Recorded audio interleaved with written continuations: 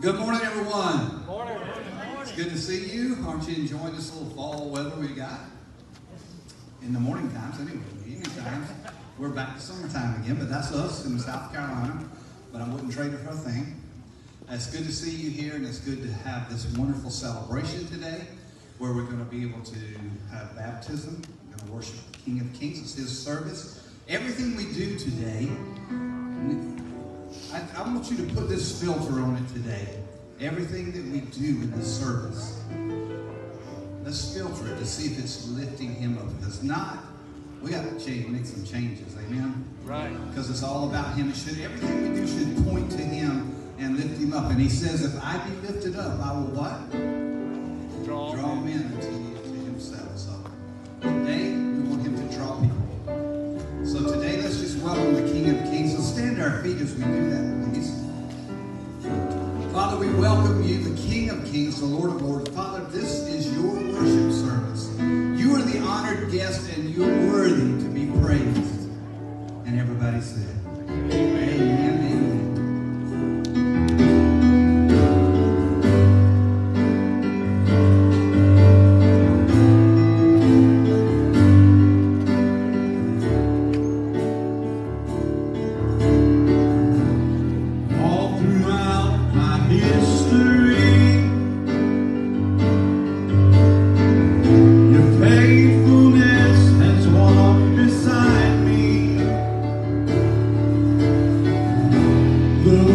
Storms made way for spring. In every season, from where I'm standing, I see the evidence of your goodness all over my life, all over my life. I see promises and fulfill.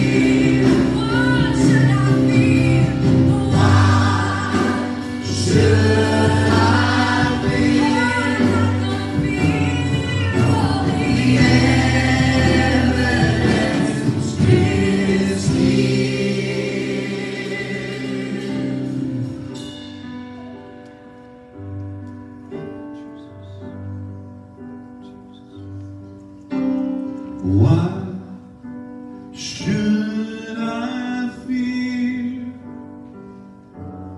Oh, the evidence is here. Yes, amen. Aren't you thankful for that this morning? The evidence of God's goodness all over our lives. If you know that God has been good to you and that you can just stop and take a minute and just breathe in all of your blessings, all the things that He's done to you, for you and through you and in your family and in your life, would you just raise up a shout this morning and raise up a hand clap of praise?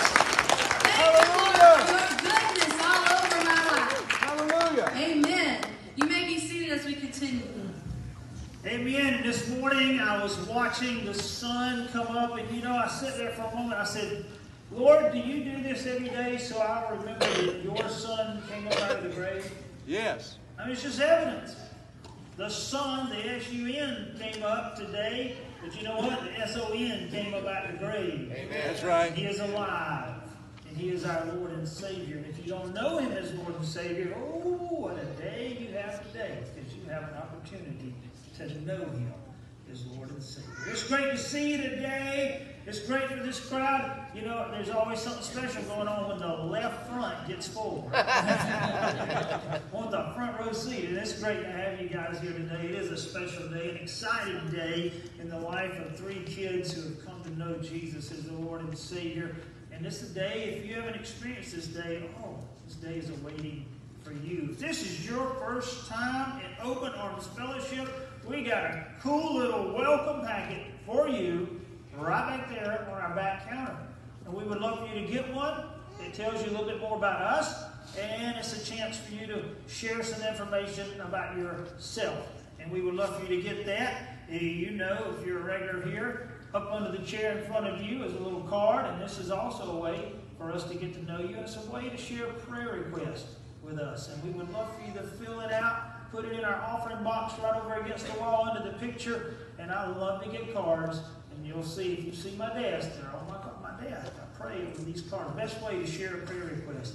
So good to have you today as we worship the Lord, as we celebrate Him, His Word, and the way He makes changes in our lives. And if you would like to join us in a special prayer time together, you're invited to join us right here at the altar. Anybody can come up here. You can go to the foot of that cross back there and pray, or right there where you are this morning. Let's go to the Lord in prayer.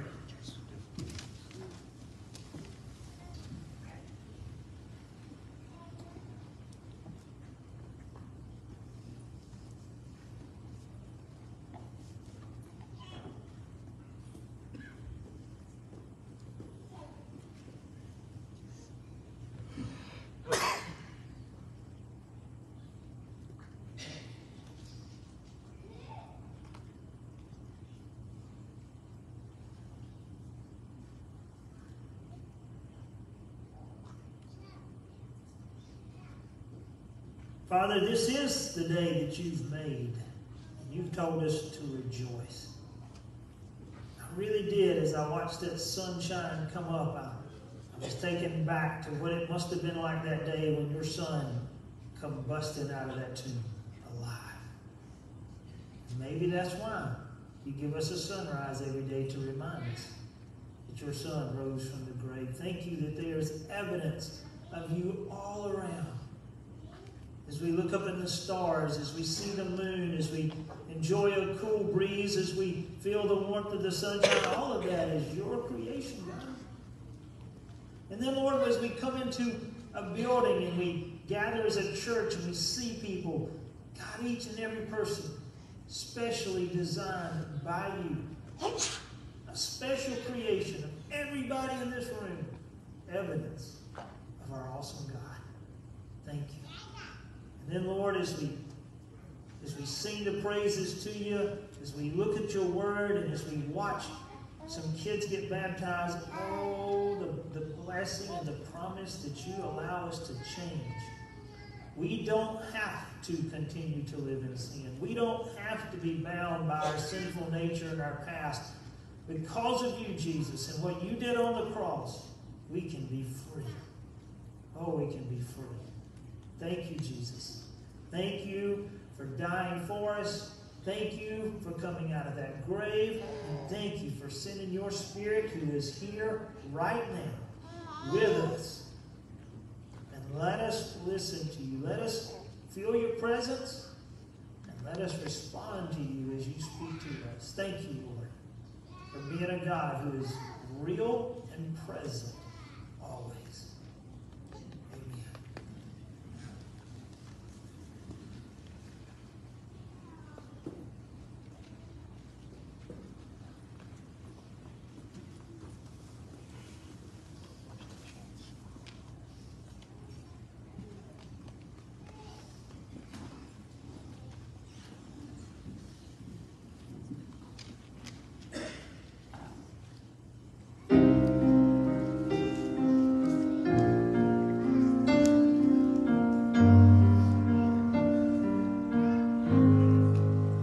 I'm so confused. I know I heard you loud and clear, so I followed through. Somehow I ended up here. I don't wanna think, I may never understand that my broken heart is a part of your plan. When I try to pray, all I got is hurt and these four words: Thy will be done. Thy will be done. Thy will be done.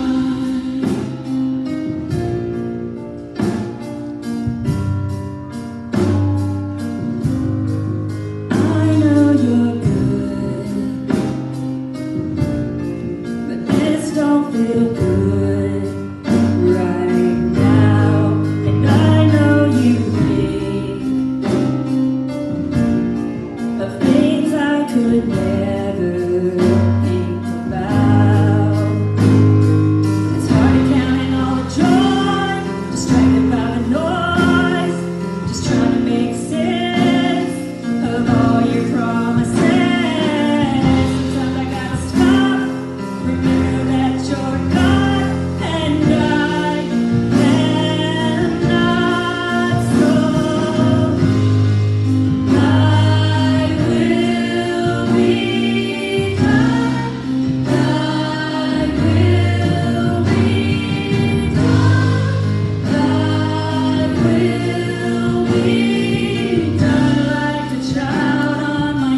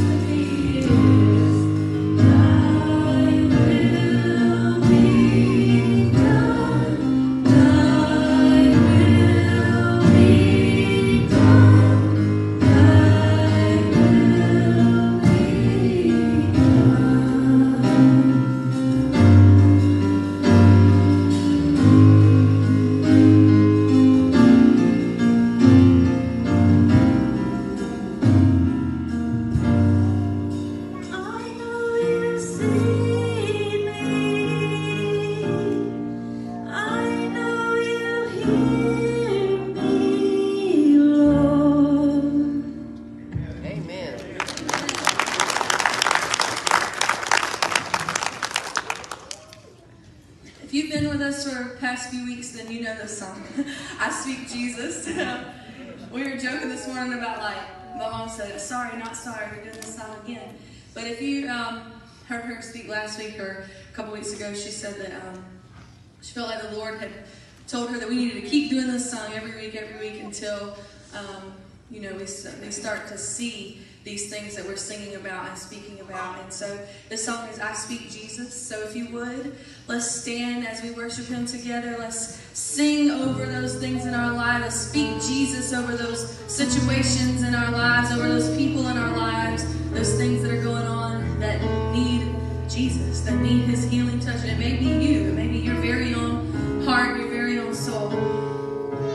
When we talk about how next time, instead of speaking the negative things, we're going to speak Jesus. Speak Jesus over these things. I just want to speak the name of Jesus over every heart and every mind. 'Cause I know there is peace within your presence. I speak Jesus.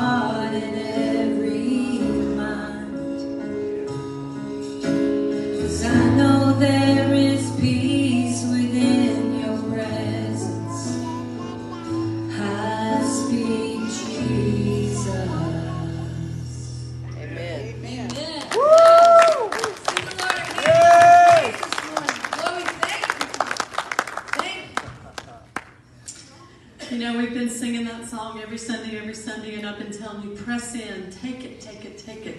But you know what God is saying today? I heard this so clearly. Now it's time to give it. We know the truth. That's right. Find someone suffering from depression. If you're suffering from depression, find someone, speak the name of Jesus into their life, and guess what's going to happen? Find someone that's struggling with their marriage. If you're struggling with your marriage, take the name of Jesus to them. If you know someone who's full of fear, find someone else who's full of fear if you are, and speak the name of Jesus. Take Jesus to them now that we know. Okay, Jesus. Amen. Woo! This last song we're going to do is Thank You, Jesus, for the blood. And we end it with an old hymn about glory to his name. There to my heart was the blood applied, glory to his name. And that word applied is key here, I think, in this song and in the message of this song. And as a teacher, you know, we say this all the time, make sure you can apply what you know, apply what you learn. I think so many times we know the truth. We know what God has done for us.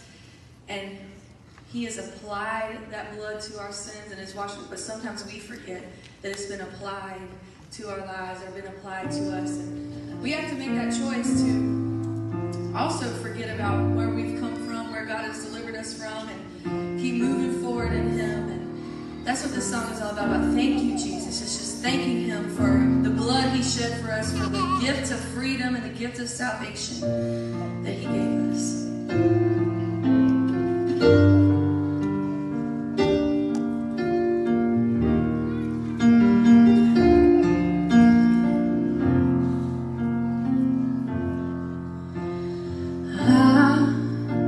Was a wretch, I remember who I was. I was lost, I was blind, I was running out of time. Sin separated, the breach was far too wide.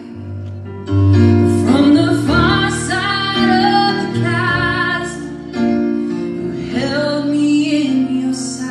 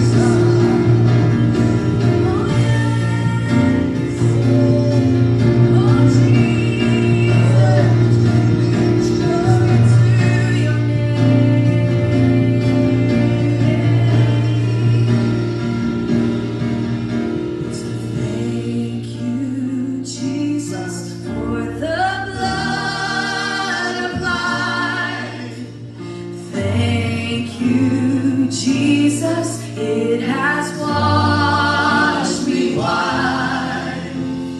Thank you, Jesus, you have saved my life. Brought me from the darkness into glorious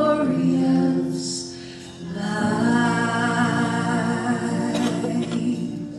Yes, if that's you this morning, give him a hand clap of praise. Lord, we thank you, Lord. Yes, Lord, we thank you that you brought us out of the darkness permanently, God. That we never have to go back to who we were or where we've been. Oh, your blood has covered our sins, has washed us white as snow. God, that you have ransomed us through the blood of your Son, Jesus. That we are free. We are no longer stuck in our sin and stuck in ourselves. We don't have to get bogged down in our own mess. God, because you have rescued us. You have saved us. As that song so beautifully put it. You made a way. Lord, we are eternally grateful for that. Nothing we could ever say, nothing we could ever sing could just tell you how thankful we are for the blood of Jesus. But Lord, we're going to keep on singing. We're going to keep on thanking you for that blood applied to my heart, to my life, over my sins, over my shame. God, we thank you. We love you. We honor you. And everybody said, Amen. Amen. As we continue with our service today, we're going to have our kids go out like normal. Yes, we know we have baptism in the end. They're going to come back in a little early so they can see that and participate. So at this time, kids, you're going to go out for our last actual week of Dive In. And youth, you guys are going to continue with our new series, Jesus in the Tough Times.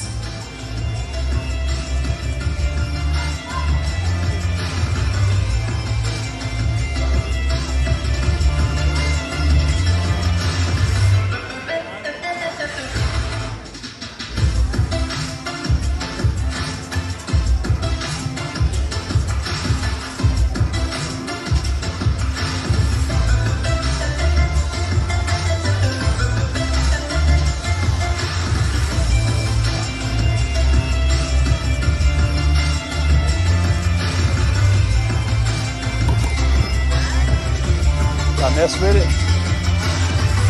I'm sorry.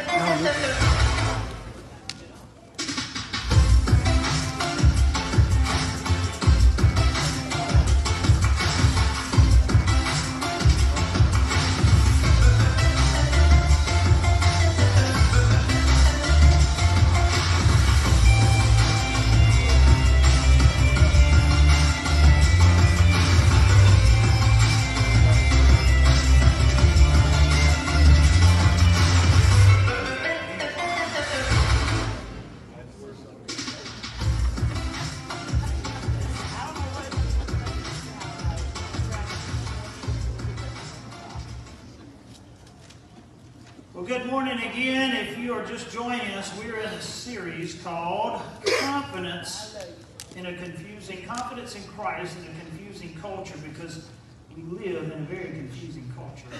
And if you're a regular here, you know we normally have a cool little video here showing you some cool little stuff. But this morning I'm going to show you my wardrobe. And see if you identify with any of the things that are in my wardrobe.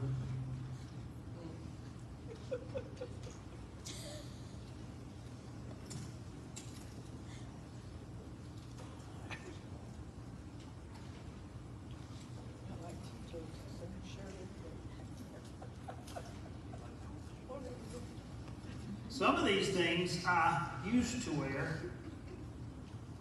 That's the goal of a Christian. But sadly, some of these things I still find myself putting on. Maybe you can identify with some of my wardrobe. You may have some clothes like that you wear. Last week, if you were with us, we looked in the book of Colossians and we discovered two very powerful statements. You have died in Christ, and Christ is your life.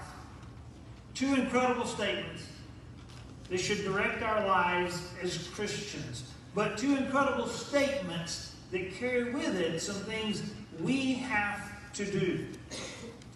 Most of my working career, I've had to wear uniforms.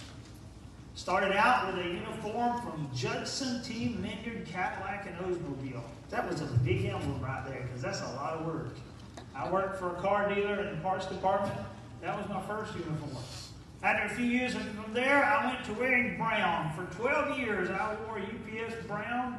You know, it made wardrobe real easy. Brown socks, brown shorts, brown shirt, brown hat, brown coat, brown vest, brown everything. For 12 years, I wore brown 5 days a week, and sometimes just wore it on the weekends. It's just easier to stay with the same color. A couple of years after that, I wore a Sherwin-Williams blue. And then I wore a uniform for a local pharmaceutical delivery company. You know, while every one of those uniforms looked different, they all carried something that was the same. And that was the moment I put on those uniforms, I represented the company. I didn't just represent myself anymore, I represented them as well. Those uniforms also gave me access to places I could have never gotten to without those uniforms.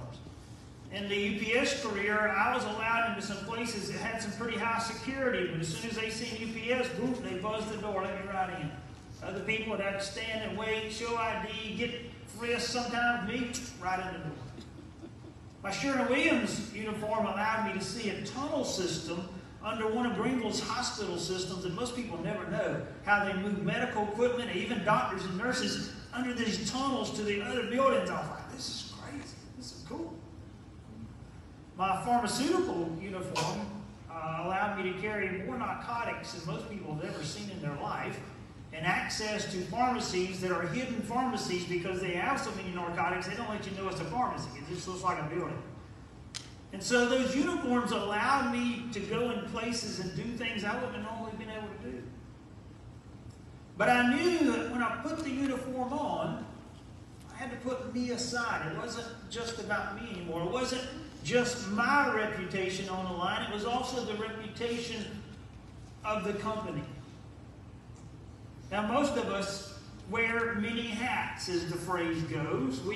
We've worked for a company, or maybe we work for a company now, and that company has some requirements, and maybe it requires a uniform, and we know what it's like to be the company person and do it the company way, even when we think we got a better way. Do it the company way. Last week, those two statements from Colossians. A Christian, that was the audience, the Christian has died to themselves. For a Christian, Christ is our life. Now, for us to live the life of Christ, we have to die to self. For us to make sure that that statement is real in our life, that Christ is our life, requires a lot of changes. Now understand that when we come to Christ, give our heart and life to Christ, He gives us the new uniform. He gives us the new life. We can't earn it, but because we have it, there are some expected changes. And because now Christ is our life, we're now following a different way of life than the way of life we had before. And not only are we expected to do things different, we now have the ability to do things different. You see, a Christian is no longer obligated to sin. We are free from sin. A Christian doesn't just want to choose sin. Now they have the ability to choose not to sin. A Christian no longer is bound by the power of sin. We now have all the power we need to be free from sin. Amen. But we got to make some choices. Christ gives us the life. It is both spiritual, it's the eternal life. to live out in heaven, but it's also daily, a daily reality for how we interact and everything we say, do, and think with everybody around us. But to live out the reality of that life, we got to make some changes. So, what uniform, habit, passion, desire needs to change in your life?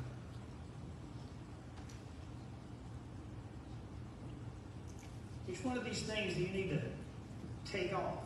And understand this is not an exhaustive list.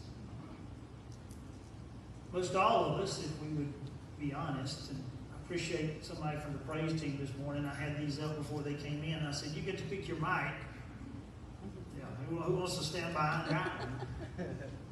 Somebody said, you know, I'm guilty of all of them. Truth is, we are.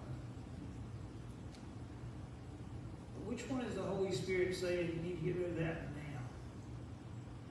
Put it aside. Be done with it. Don't wear it anymore. You see, something happens when we become a Christian. We now have the ability to stop. We now have the freedom to stop. We now have the power to stop. We just got to choose to change. Okay? We have to choose to change. God has always allowed mankind to have choice. I don't really know why, because we always make bad choices. But God has always allowed humankind to make choices, even when He knew they were going to make bad choices. But in Christ, God also allowed us to make a change. Not only do we have a choice, but now in Jesus Christ, we have the power to change. So when we give our heart and life to Jesus Christ, not only has God done some changing in us, He's allowed us to do some changing in us. By the power of the blood of Jesus, and by the power of His Holy Spirit in us, we're no longer bound to that old life and that old list of sins. We don't have to live under that. We can make a choice to change and live a different way. Let's pray as we look into His Word today. Father, every Christian in the room, every Christian watching this, You have already given us everything we need to choose to change. When You became Lord and You put Your Holy Spirit in us, we had everything we need to change. So, Lord, by the direction of Your Holy Spirit, let us choose to make some changes today. Lord, for everybody in this room or watching who is not a Christian, they don't realize the chains of sin. They don't realize the captivity they're in. And they're trying to justify a life, and yet today they have an opportunity to a new life that they never thought, dreamed, or could imagine would be so great. So, Lord, today, may they choose Jesus, Lord Savior, and experience a new life. Thank You, Lord, for Your word. Amen. Colossians chapter 3. If you don't have a Bible that you can read and understand, see me after service. I'd love to give you a Bible. Colossians 3, verse 5. Therefore, put to death whatever is worldly in you. Your sexual sin, perversion, passion, lust, and greed, which is the same thing as worshiping wealth. Every time you see a therefore in the Bible, it's there for something. And this is there for us to remember those two statements last week. You have died in Christ, and Christ is your life. You see, and so the audience again is Christians like it was last week. Remember that as we go through this, because we're going to see some things like, oh, really? That's for Christians? Yeah, the audience is Christian. So once we committed our life to following Christ, once we asked Jesus to be our Lord and Savior, Jesus is our example. He's the one we follow. Therefore, put to death whatever is worldly in you. Now, before we dive into this, I want to make sure you understand what I'm saying and what I'm not saying. Once we come to Jesus Christ as Lord and Savior, He gives us the gift of the new life. There is nothing we can do to earn it. There is no way we can be good enough. Can't get it that way. The only way is coming to Jesus Christ, confessing our sin, saying, Lord, I want to live for you. I want you to be my Savior. And when we do that, now He gives us the ability to do what verse 5 is telling us to do. Okay? He gives us the ability to choose to change. Therefore, He says, put to death whatever is worldly in you. Put to death is a very decisive action. It's a decision that we have made that we're done with that. We're killing it. It's over. He says, put it to death. What does that mean exactly? What it says? His deed is over.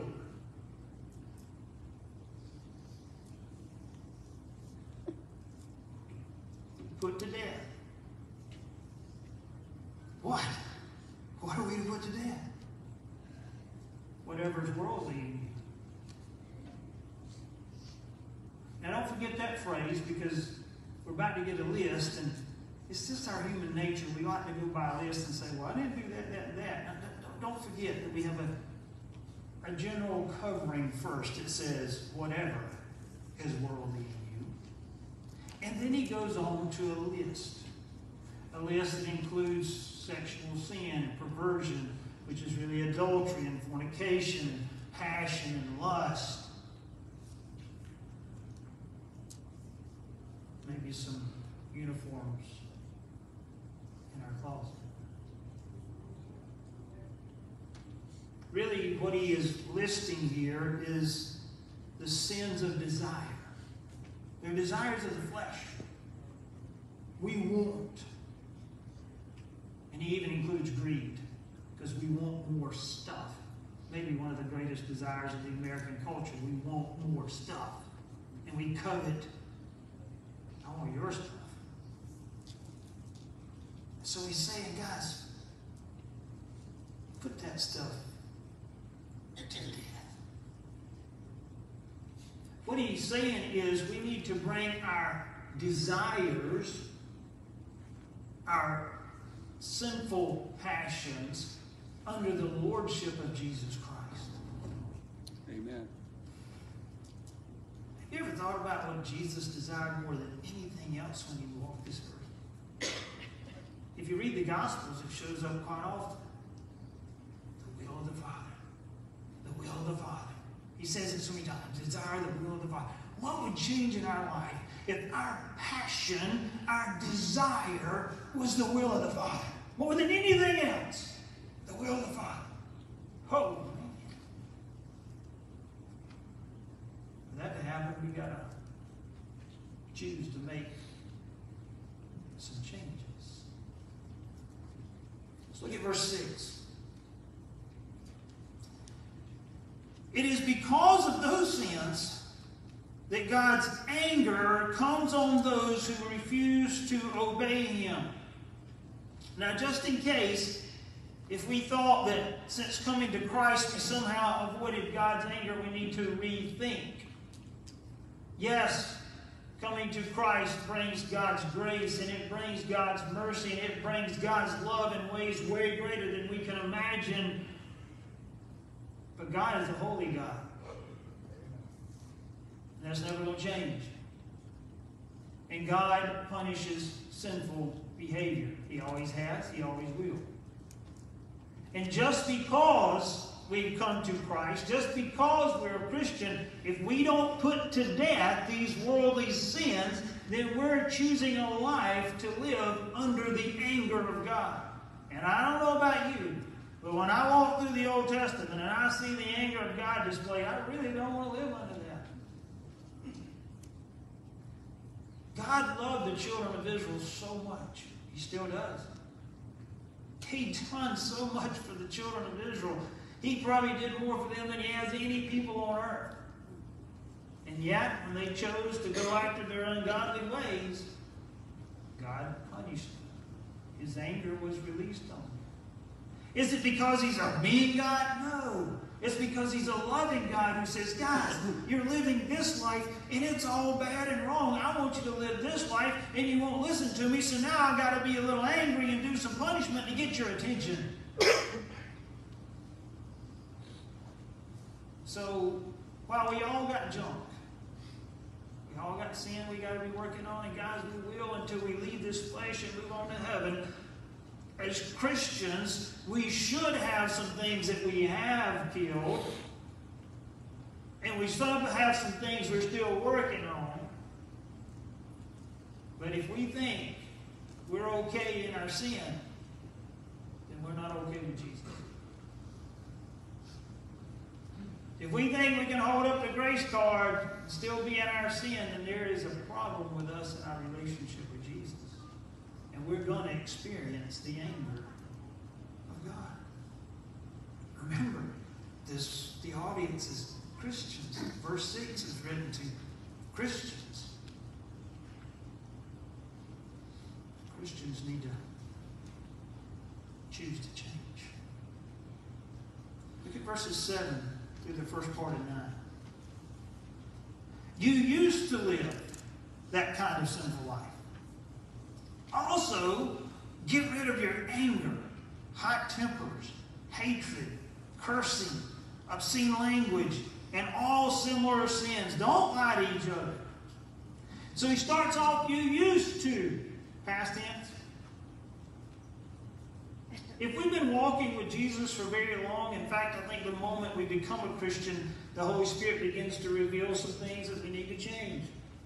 In our walk with Christ, we should have, no matter how long we walk with Christ, we should have some things we used to do. I'm glad that some of these uniforms I don't wear no more. And we still got stuff we got to keep working on.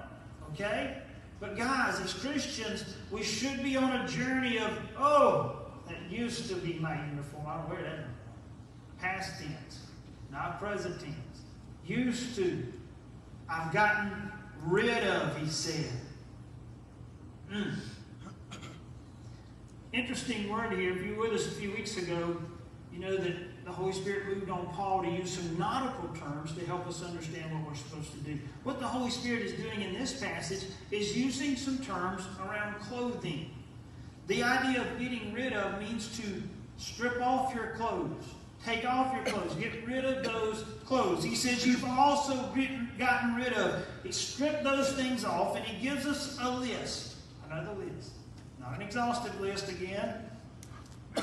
Anger, hot temper, hatred, cursing, obscene language, and all similar sins. Don't just check off the list. Realize he's making all similar sins. I don't know when it happened. I don't really know how it happened, but somewhere in the journey of humanity, we felt like it was better to make some sins worse than other sins.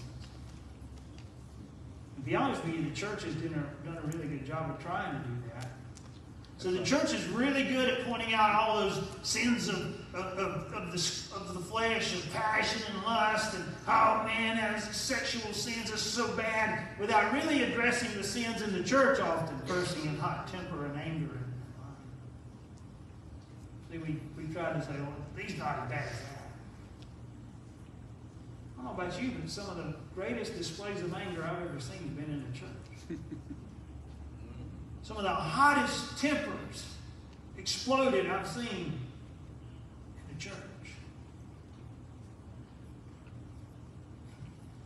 Guys, this list of stuff ain't no better than that other list of stuff. And that's why he said, you got to get rid of that. It needs to go. And it was interesting, as I was studying through these, I was taken back to just a few weeks ago. And a friend of mine here, he was with me. And then it happened even the week following. I met two people recently.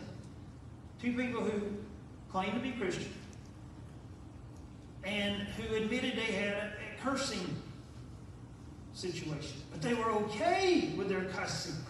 Okay? And one of them even went as far as to say, if you don't like the language I use and the attitude I have, you probably need to stay away from me. And he says he's a Christian. I was like, wow. Now again, guys, we all got stuff. We all got sins we're working on, okay? None of us are perfect.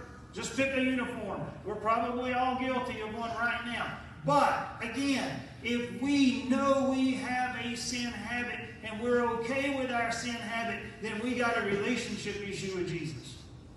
Go ahead.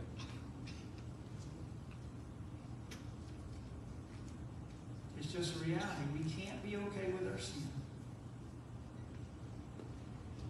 and be okay with Jesus.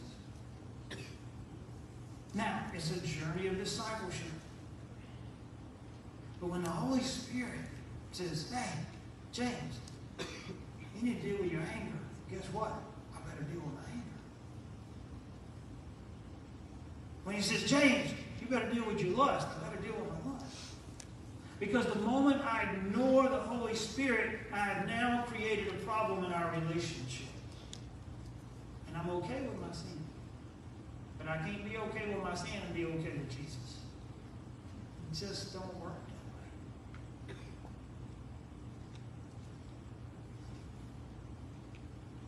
That's why we have verses 9 and 10. And that's why the Lord gave us a choice to change.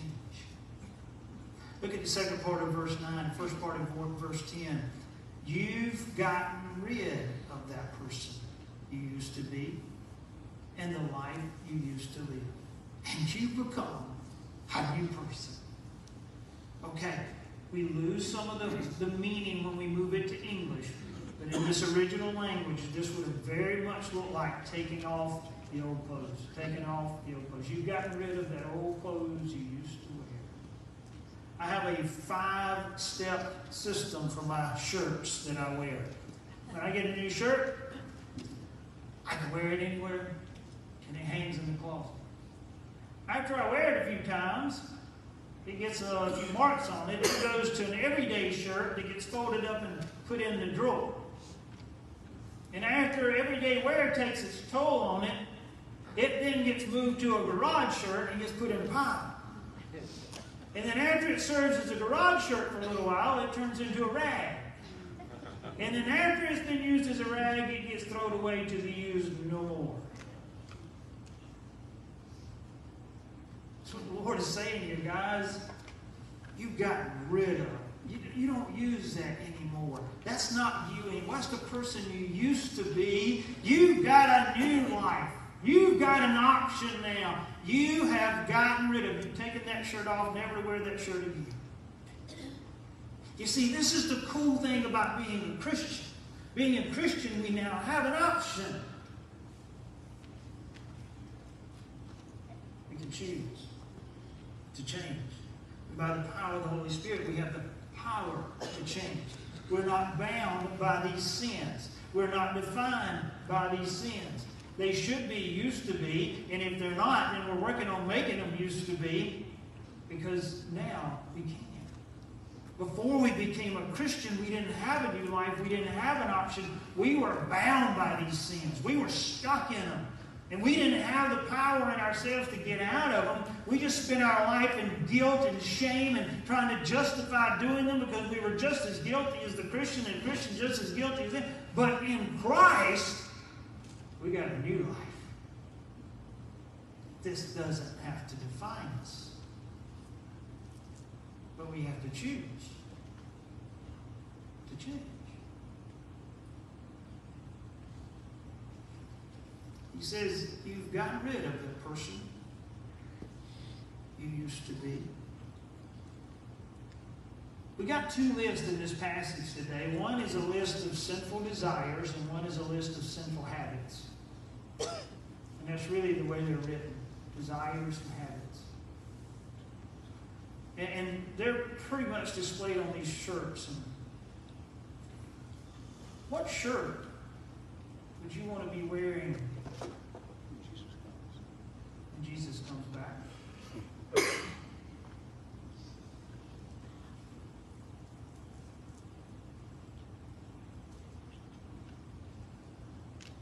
I don't like my choices.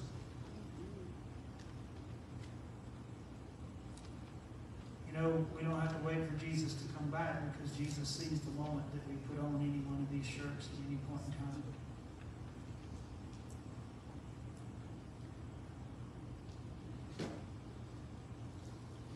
And as Christians, we have a choice. And if we want to live out this new life, this incredible life that Jesus Christ has given us, and He's done, folks, Father, the Son, the Holy Spirit, they've done what we cannot do. We cannot pay for our sin. Jesus did that on the cross. We don't even have the power in and of ourselves to overcome these sins. The Holy Spirit gives us that. The Lord has done for us what we cannot do, but He will not do for us what we have to do. We have to choose to get rid of. We have to choose to change. And by the power of Jesus Christ, we can. Don't forget lying. It's interesting that in this passage, he put out lying by itself. You know, we're in a culture where, well, it was a little white lie. It's okay. No, it's not. Lying's lying.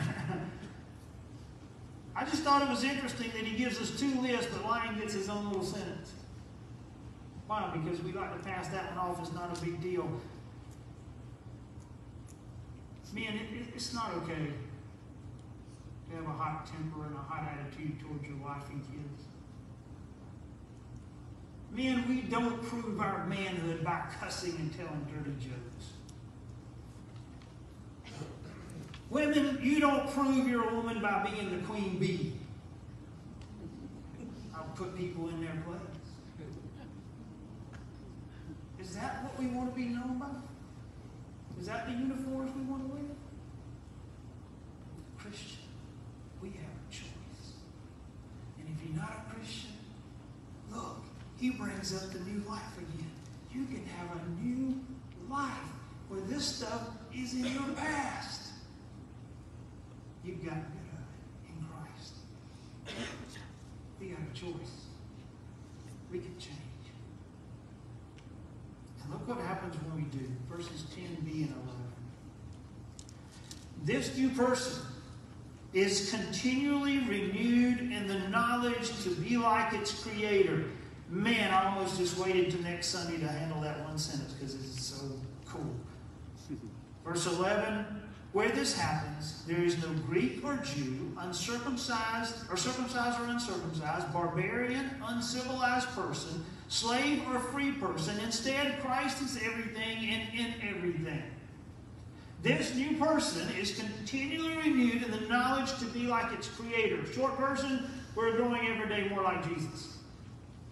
There's something taking place in the life of a Christian that every day we're being reminded. Just like I talked about the sun coming up. Man, I know most of you don't want to get up at sunrise, and I'm not a big fan of it either. But when you look at the sun out there, don't just think about the S-U-N. Why don't we be reminded, renewed of the S-O-N? The Son of Jesus, the Son of Christ, the Son of God, Jesus Christ, who died for us. Be renewed in our minds. That's what the Word of God is so powerful to have in our lives every day. That's why we need a small group of people. Man, Wednesday night, we had our small group back there of men, and we talked about baptism, Lord. So it was so cool. Because we need a small group of Christians we do life with. See, that's why we need accountability, because those two lists of sinful desires, sinful habits, they are hard to break. Habits are hard to break. We need help in breaking those habits. That's what he means here. You need to be daily renewed in your knowledge of God. And we need people reminding us of that. Yes, we need the Word of God. Man, we talked the other day about how many things we can put on our phone to remind us to read Scripture. Just those things renewing our minds, thinking on God. Because through thinking on God, we're growing in Christ's likeness and we're not getting back into this stuff. Every day, we need that renewing. We need accountability. I had a friend of mine, their family had a cursing problem. And so they put out a cussing jar. And every time somebody in the family cussed, they had to put money in the jar. Fine. We need stuff like that to break bad habits, guys. Because some of these are bad habits. They're not easily broken. We need help. We got Jesus, we got the Word, we got the Holy Spirit. And sometimes we need help in the flesh for somebody to say, hey, how you been doing with your attitude this week? I was sharing with the praise team, there's a lot of things helped me on my journey, but one of the greatest things that's helped me in dealing with some of these things in my life is to have an accountability partner that I got to talk to them every week about an issue in my life. Ooh, I don't want to have to tell somebody that I've been dealing with cussing or sexual. I don't want to have to. Why? Because I don't want to admit I failed. So guess what? That straightened me up. I mean, that got me going. But here's a cool thing that happens. Verse 11 is really neat. Because verse 11 shows us something. It almost doesn't look like it fit, but it really fits beautifully. What he's saying here, guys, is when we become this new person, when we make a choice to do away with that, we become a new person, the walls between us begin to fall down. See, we got walls between us. It's called prejudice. And our prejudice are actually the result of some sin in our own life. We think there's something wrong with that other person. The reality is it's a sin in our own life.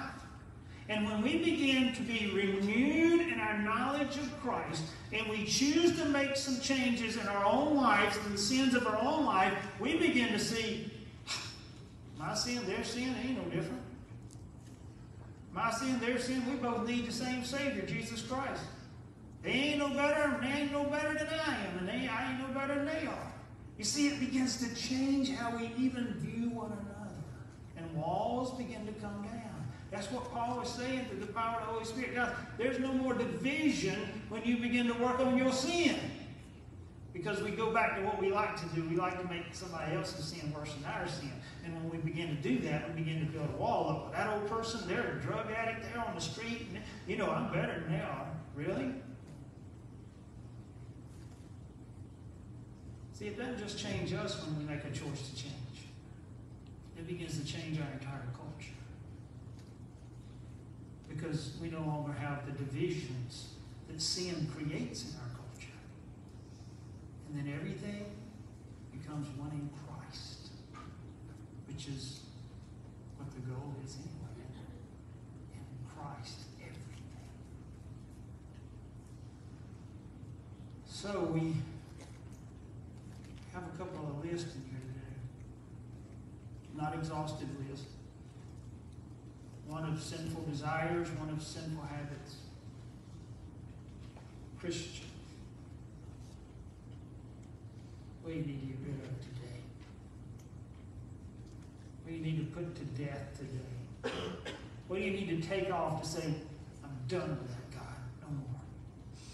Maybe it's been hanging on me for years and years and years. If you're a Christian, the Holy Spirit has the power to free you from that sin, but you've got to make a choice. If you're here today and you're not a Christian, you really are living under a life of more bondage and more depression and more darkness than you realize. But we try to justify it as, well, we're not as bad as. We make a choice to experience a new life, a life like you could never dream or imagine how great it is when you choose Jesus Christ as your Lord and Savior. Would you stand with me as I pray for us?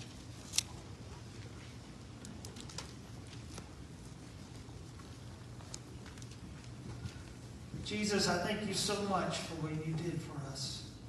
When you walked this earth, you showed us first how to live.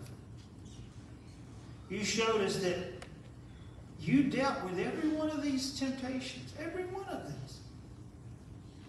You were tempted in every way that every one of us are. But you had a greater desire, the Father, the will of the Father. And today, Lord, we need to make that choice. We want the will of the Father more than anything else.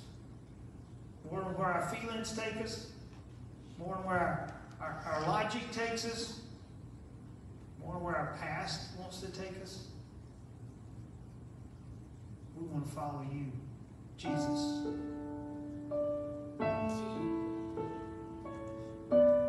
If you don't know the new life, oh man, today you got a chance at a new life. So Lord, I pray that each and every one of us in this room would choose to make a change, because every one of us need to make some changes. There's some men in the back. I'm up here at front. This altar's open. There's a cross in the back if you just want to go to the cross and pray. Whatever you need to do to get rid of some old uniforms, or come and talk to us. Let us pray with you to help you in this journey.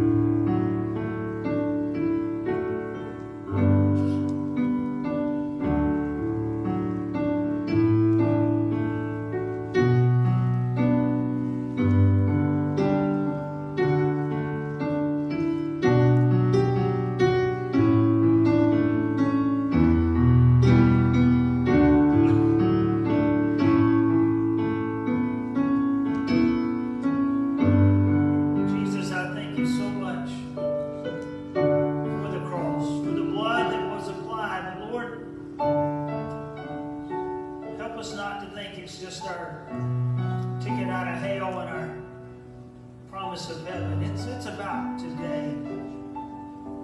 It's about how we live for you today. It's about how we represent you, the uniform we wear in front of other people, and not just in front of other people, but the uniform we see in the mirror. And so, Lord, as Christians, those of us who are, let us choose to change to be more like you, Jesus. That's the life. That's the best life. And I know some of these habits that I've struggled with, they seem so good at the moment. Oh, but they're not. Your life, your journey, your ways are the best, Jesus. Lord, I pray for anyone in the room who doesn't know you, today is still the opportunity to experience a new life.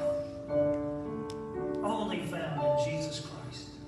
And Lord, I want to go ahead and pray for these 3 kids who've already made that decision to give their heart and life to Jesus Christ. And they're just going to make it public now. They're just showing the world we're Jesus followers. God, let us pray for them, encourage them, and be there for them. Thank you, Jesus, for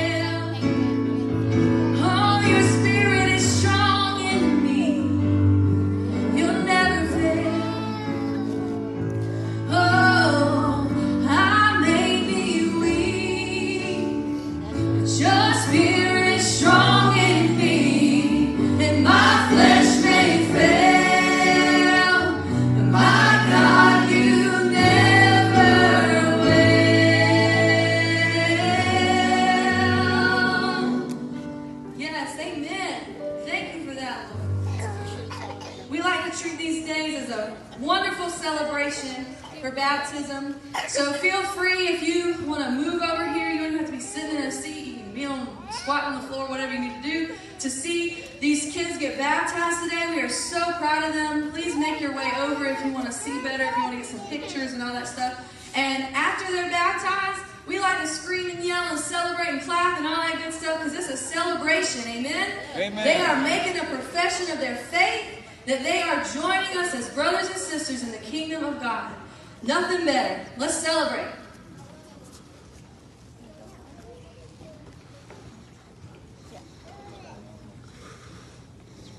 Yes, as Leah said, this is a celebration. You can hoop, holler, take pictures. You're welcome to even come over and stand, just kind of not block our cameras because some people who are watching live want to see it as well. And so these kids, each one of them I've taught with and others have taught with, and they have shared that they have given their heart and life to Jesus Christ. This is not what saves them. This is simply telling the world they have been saved by Jesus and they're following Him in baptism. And Jill, I know sports camp is a lot of work, but you know that all three of these kids came to know the Lord through sports camp. Amen. God is doing a really cool thing through a bunch of sports as we share Jesus with them.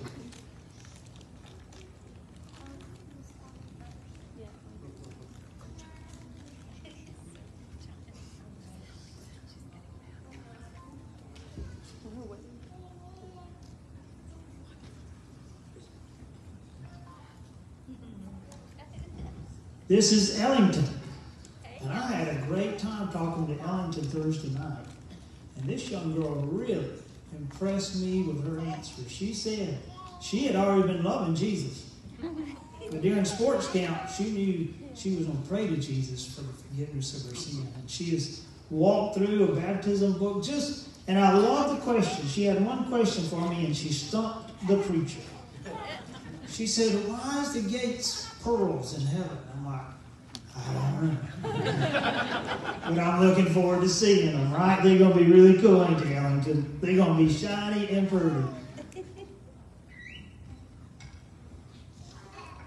So Ellington, because of your faith in Jesus Christ, I baptize you, my sister, in the name of the Father, the Son, and the Holy Spirit.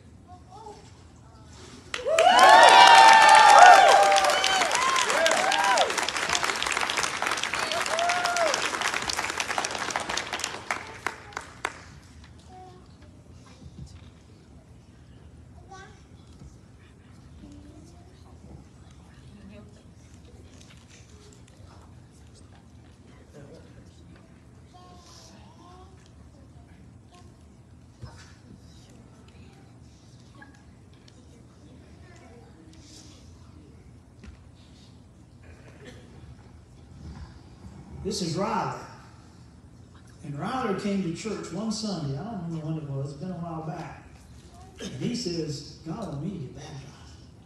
And he was confident, assured of that. And so we've had a good journey of talking and his journey with the Lord. And here's the neat thing between him and Colton. Him and Colton are friends. The guy's going to be baptized next. They've been on ball teams together. They've been in sports camp together. And me and Alan was talking to Colton's daddy. Those are not things of accident. God put them together. Why? So they could walk this journey of coming to know Christ with a fellow brother in Christ. Yeah, they're kids, but they're brothers in Christ. Ryler, does your confession Jesus Christ is Lord and Savior, I baptize you, my brother. In the name of the Father, the Son, and the Holy Spirit.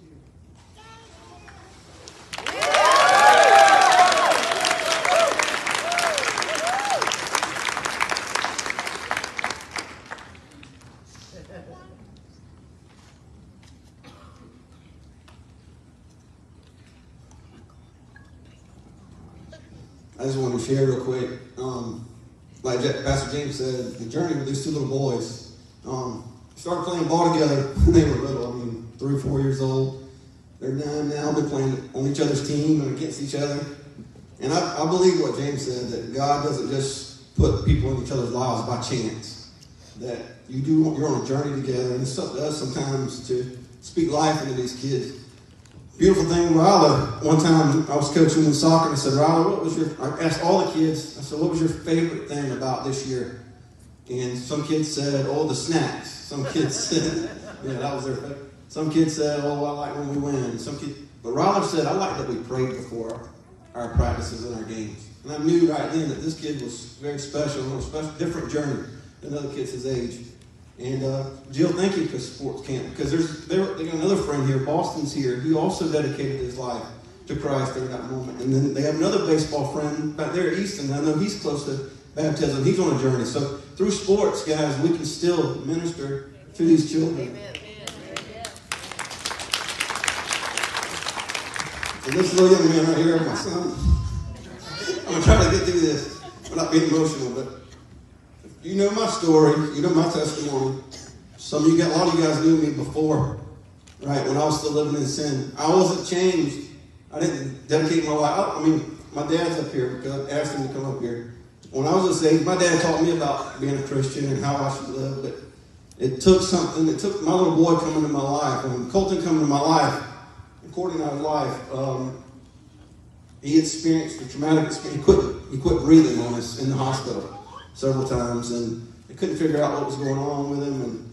And that moment in my life, if you knew me then, I was addicted to alcohol. I was addicted to all this other sin in my life. And in that moment, based on my foundation my dad gave me, I knew that there was only one answer to free my son from what was going through. And that's why I hit my knees and I told God, I said, if you save my son, I'm going to dedicate my life to you. And so I feel like this is a reflection of that moment, to watch my son now dedicate his life to Christ. So thank you guys for joining us. Yeah.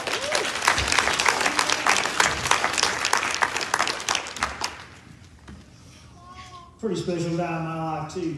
Angie kept kids for a lot of years, and Colton was one of them. And he had to run to my office to get away from the girls. I told him to come on, get away from the girls. But we developed a special bond, and this guy became my right-hand man. And in fact, he helped me paint that room back here in the church when he was, I don't even know how old you were, but you was pretty young. And his granddad is here because his granddad has been a very, very huge part of his spiritual journey. As we always have people God places in our lives for that journey. But this guy's been, we talked Wednesday night, and he says he knew he'd accepted Christ. He was waiting to grow in it, and he's been growing in it, and he's going to keep on growing in it. Amen. Colton, because of your commitment, follow Jesus Christ. In the name of the Father,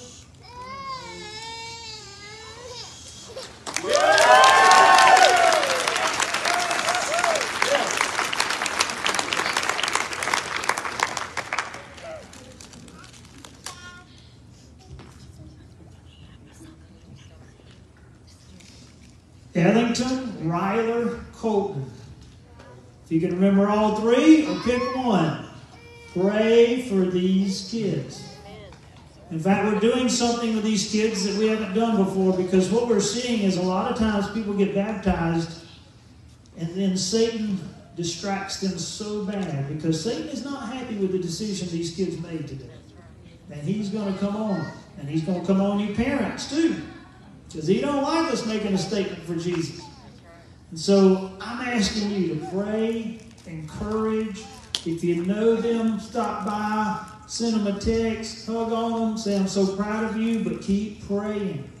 Because Satan's going to cut loose on them. And we don't want that on them, and we don't want it on us. So let me encourage you to please remember them in prayer.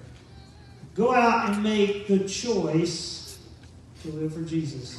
And watch how it changes you and everybody around you. I love you guys. See you soon.